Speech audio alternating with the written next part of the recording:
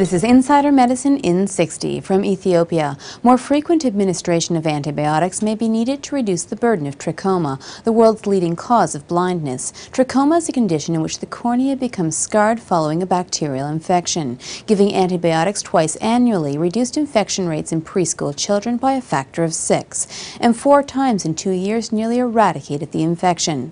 From Virginia, with nearly 100,000 preventable in-hospital deaths occurring in the U.S. each year, researchers sought to determine if time of cardiac arrest influenced survival. They found that patients who had a cardiac arrest after hours were 25% less likely to survive. Differing staffing ratios and operational procedures may be to blame. And finally, from Beijing, a type of eczema that is not clearly caused by irritants or allergies has an unusually poor prognosis. Many cases of eczema are linked to local irritation, allergy to inciting material, or a tendency to react to environmental allergens in those genetically predisposed.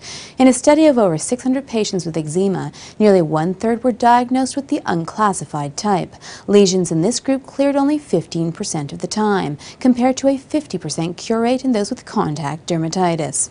For Insider Medicine IN60, I'm Dr. Susan Sharma.